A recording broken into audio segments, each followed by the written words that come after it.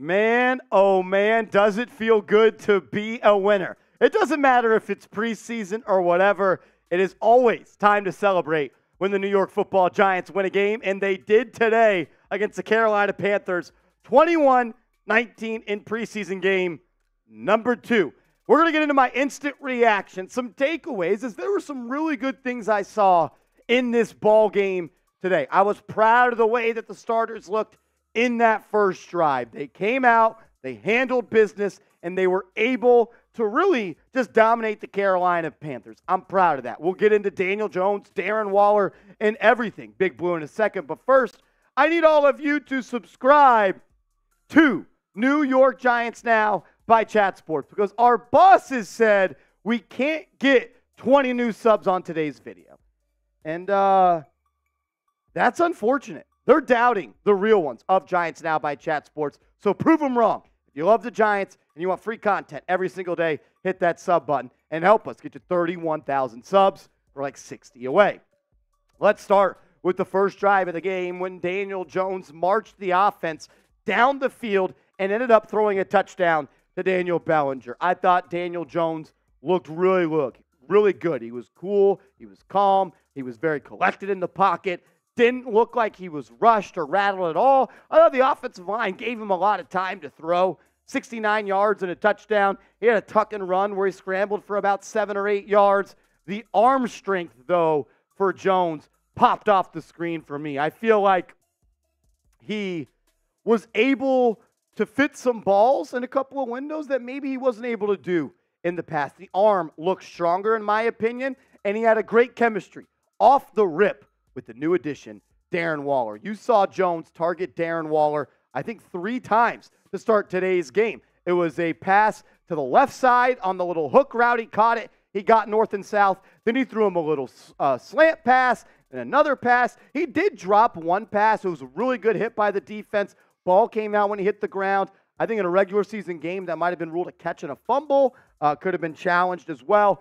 But Darren Waller, you saw why there's been so much hype, and I have really been telling you guys why he's looked so good in training camp. It was on display tonight against the Panthers. Only played the first drive. Daniel Jones, Andrew Thomas, Darren Waller were the only people that did not play the first drive, and the only Giant that did not play it all today at all was Saquon Barkley. But Darren Waller, he showed you why the Giants made a big move for him.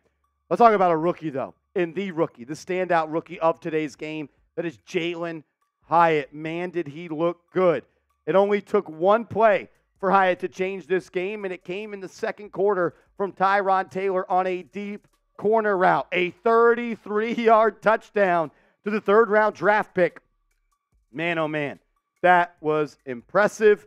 The speed, it popped off the screen. You saw him eat up the cushion of the safety. Then a little post-corner route, got to the corner, and no one could stop him.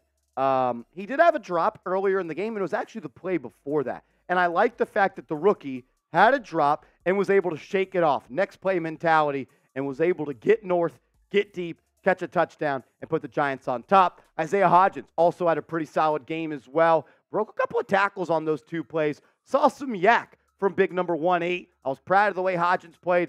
I was really impressed by the way this first offense played. I thought Evan Neal looked really good in this game. Had one bad rep where he allowed a sack prior to the first half coming to a close, but I thought he looked good in some pass protection. I thought he looked good in some running plays. On the Eric Gray touchdown, which we'll get to in a second, he pushed his man like 7 yards downfield.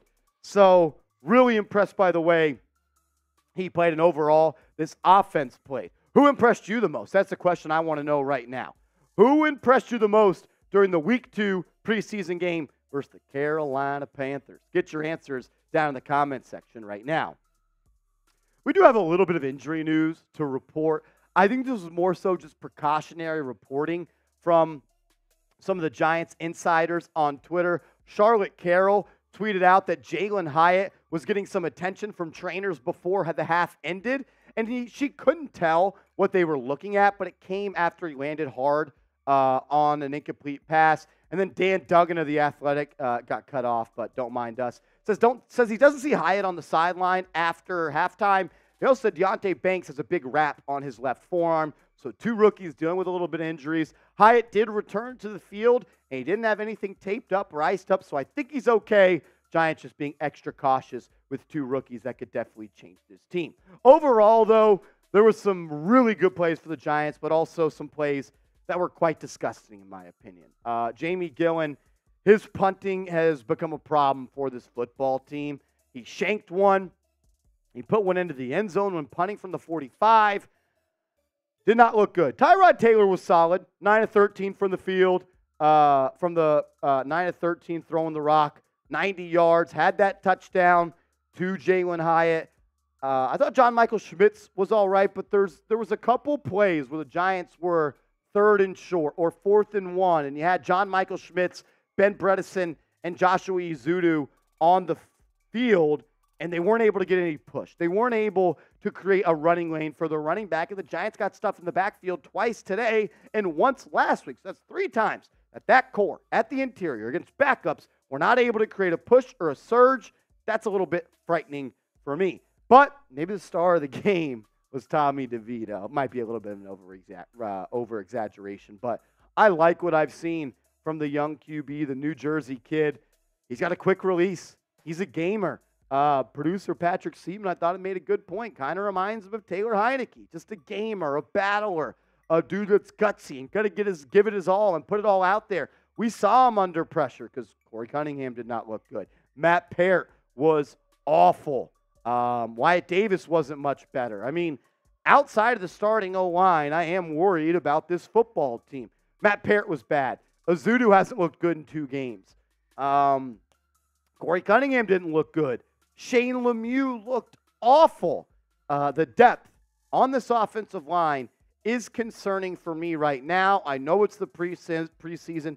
I don't want to overreact too much, but I have to do my job. And right now, I will say I am not all too encouraged by the way that this offensive line is playing. The other concern I have right now is the slot cornerback position. Darnay Holmes got cooked on an out route. Cordell Flott seems like he has moved to outside corners. He has not looked all too good. Deonte Banks had a couple of good pass breakups. I thought Trey Hawkins was solid. Overall, though, the defense as a whole was solid. I mean, you look at what the Panthers were able to do, or the lack of what they were able to do. Only 134 passing yards. That is good. But they did allow 101 yards on the ground, but only 3.6 yards per carry. They won the time of possession battle, no turnovers. After the starters came out, it was a classic preseason game. You look what the Giants did on offense, 290 yards, 230 through the air. They were not able to run the football whatsoever. I thought Matt Breida had a couple of really, not Matt Breida, Jashaun Corbin had a couple of really good plays. Eric Gray had that nice touchdown run. But I don't think James Robinson's going to make this team. I really don't think he's got much juice left in the tank. Overall, I was not impressed by him. Some other guys I were impressed by, Bobby Okereke. I thought he looked really good. Jordan Riley, I thought looked really good once again. Those 2 guys stuck out to me. Dane Belton made a couple of good plays. Micah McFadden had a couple of good plays. When Darian Beavers was in the game, which was the first action we've seen in 12 months, I thought he looked really good. Trying to think if I remember anything else from this game. Those were the main takeaways I had. Always fun to win a football game. Bryce Ford-Wheaton had a bad game in week 1, 2 catches in week 2. A strong catch, gave him a little CeeDee Lamb first down action. I thought he looked solid. Tyrod was okay. But that's really all I got. I was impressed by Jashaun Corbin once again in his pass blocking, whereas Eric Gray, I thought, left a little bit to be desired. I think right now Jashaun Corbin's a better running back than Eric Gray. Thing is, one was selected in the 5th round and one was the UDFA. If you want to play favorites, but the better football player, not only as a runner, as a catcher, more electric, and also a pass blocker, Jashaun Corbin is better than Eric Gray. I want to keep Eric Gray on this team, but I believe best man plays, and right now, Corbin should be the 3rd back on this team. No problem having 4 running backs on a roster. I don't know how you can not put Corbin on this team after what he's done the past couple of weeks. I appreciate everybody for tuning in to New York Giants Now by Chat Sports. Remember, subscribe to the channel. We put out content every day. And tomorrow morning, we'll have winners and losers from tonight's preseason game. So lock us in, turn your notifications on, and let's go Big Blue.